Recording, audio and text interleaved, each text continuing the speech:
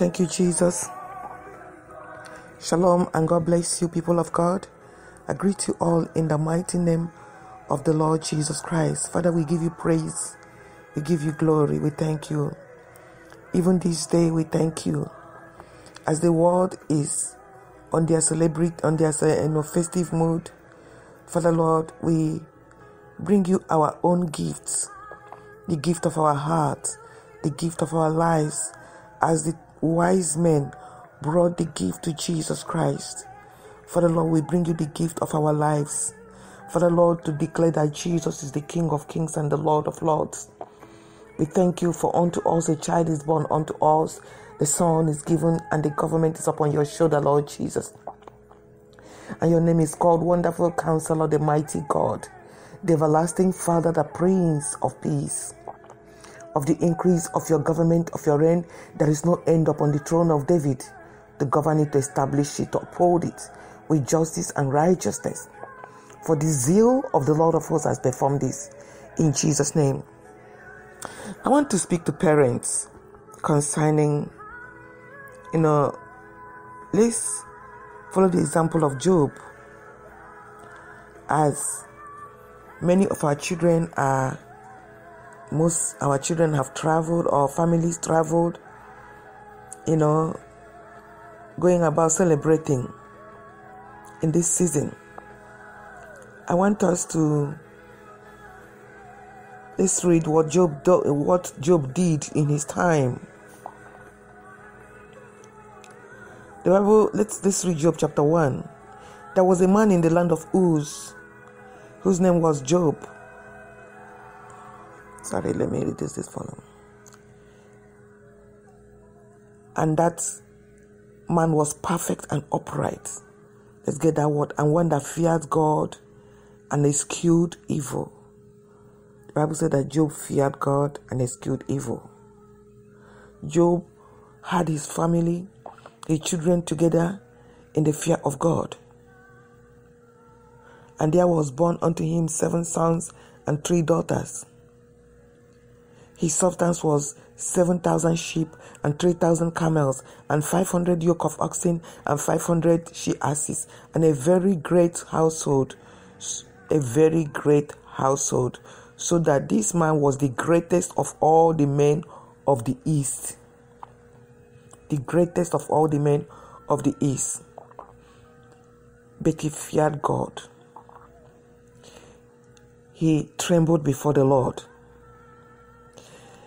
Verse 4 says, and his sons went and feasted in their houses, every one his day, and sent and called for their 3 sisters to eat and to drink with them. And it was so, when the days of their feasting were gone about, that Job sent and sanctified them, and rose up early in the morning and offered burnt offerings according to the number of them all. And for Job said, it may be that my sons have sinned and caused God in their hearts. Thus Job did continually. Job was so conscious of keeping his family in the fear of God. He was so conscious of seeing that his children will not perish. He's so conscious of seeing that his family.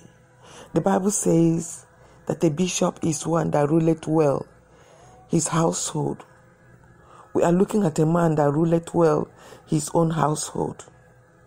Even in a situation where he may not be able to control the situation, he persisted in prayers, in seeking the face of the Lord on behalf of his family. The word of God said that the children were feasting in one another's house. And, this one, the time of the feasting, we invite the rest and they will feast with their sisters. And we go. So whenever they finish feasting, Job will rise early in the morning and sanctify the children. For he said, maybe during their feasting, maybe during such time, they might have caused God in their heart. This shows how much Job reverenced the name of the Lord, how much Job was clothed with the fear of God, how much Job honored God to the point that he was standing in the gap for his family, for his children. He was the priest of his own family. Even though when the children may be careless in what they do, he felt that maybe in their secret heart they might have cursed God. Or maybe during their feasting they might have uttered some idle words and never cared about it.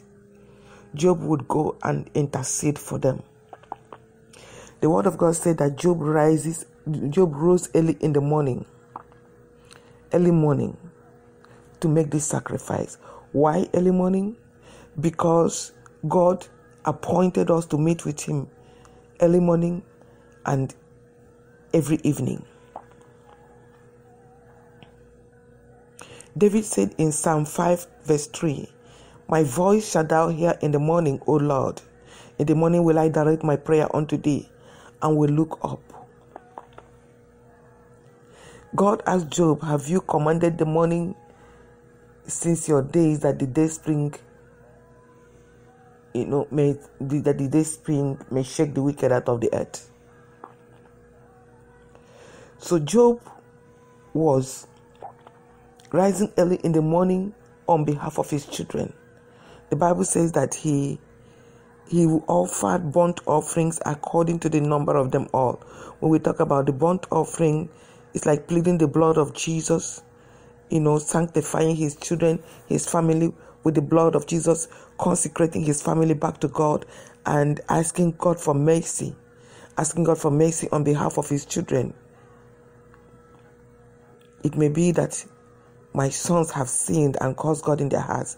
Thus Job did continually. I want us parents, as our children are going about, during these festive times, going to visit friends, eating and dining in houses.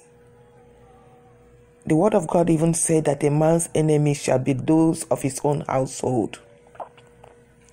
There have been times many people go to, Thanksgiving times, some of these festive occasions. Many people travel and never returned. But may it not be the lot of our families and our children, in the name of Jesus Christ. So before all these times of traveling, it is good that parents are to gather their families and commit the families into the hand of the Lord.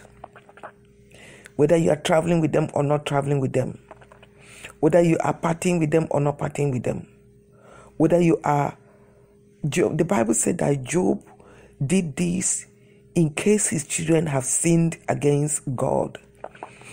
Let us be conscious of presenting our children to God and asking God to have mercy upon our children, standing in the gap. What God is always looking for is somebody to stand in the gap. Even for a whole nation, God is looking for just one person to stand in the gap. Even when a whole nation is going to hell, God looks for one man. God looks for one man to stand in the gap. He wants the fathers to be the priests of the family. Where there is no father, let the mother stand as the priest of the family. Rising early in the morning to cry unto God on behalf of your children. For me, the Lord asked me to rise every 4 a.m. to cry unto him for my children, so that the enemy will not steal our children, so that the enemy will not have occasion to destroy the lives and the destiny of our children. As our children move about, we see that the whole world lies in wickedness. Then let us always cover them in the blood of Jesus. Let us also pray that even when we cannot control the situation around their lives, even when we cannot control what they do, let us continue with prayer, because the Lord, the hand of God will reach them. The word of God says it is not the will of God that any should perish, but that all should come to repentance. That the hand of God will cover them. I see that whenever I pray at 4 a.m., I see the power of God surrounding them. I just listened to one testimony,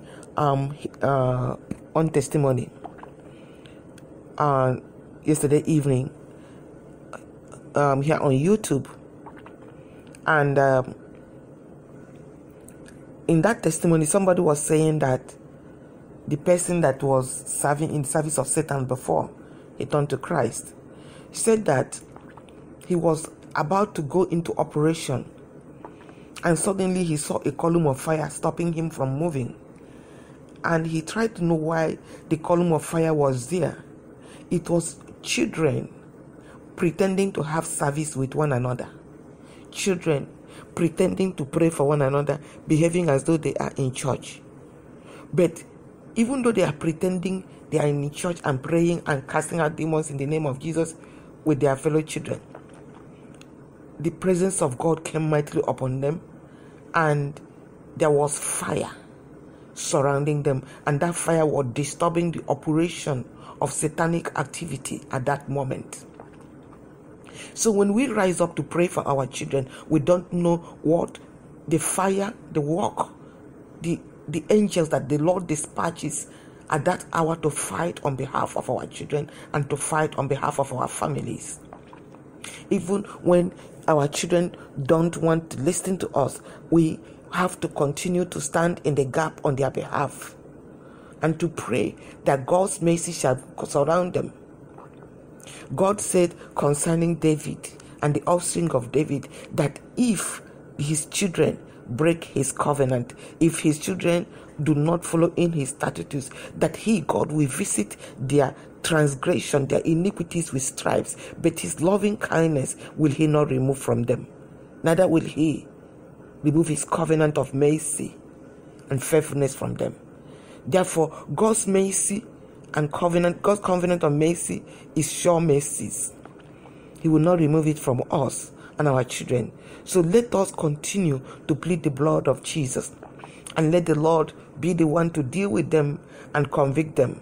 If when they have done things carelessly in their merriment, that they, as we continue to stand in the gap, continue to sanctify them by the blood of Jesus, whether they are far, whether they are close, that the blood of Jesus will reach them, that the mercy of God will cover them, that the angels of God will surround them. The word of God said the angels of God encamp round about them that fear the Lord and deliver them. That the angels of God will deliver them. That when they are on the road, when the enemy set trap against them on the road, that the Lord will send his angels afar off. God is faithful.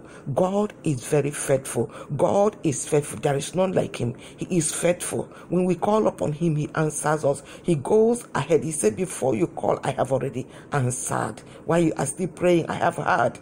Thank you, Jesus. Blessed be your name. Father, we cover our children in the blood of Jesus, even in this season, as they are partying about, as they are going about saying they are celebrating Christmas. Father, Lord, I plead the blood of Jesus. I call upon the name of the Lord. I plead for mercy on our behalf, on behalf of our children. Father, Lord, King of glory. Father, Lord, whatever they are doing this time, oh God, we ask you, oh God, that your mercy shall surround our children, that you send your angels to camp round about them and deliver them from accident, deliver them from, oh God, King of glory, evils, from unfriendly friends, from evils that are set, oh God, against them, in the name of Jesus. Thank you, Father. We surround them with the blood of Jesus. We ask you to cleanse them. Father, Lord, King of glory, in every way they have sinned against you, that you forgive them and cleanse them and sanctify them. And just as Job was sanctifying his children, our Father, we plead the blood of Jesus to sanctify and consecrate our children and our families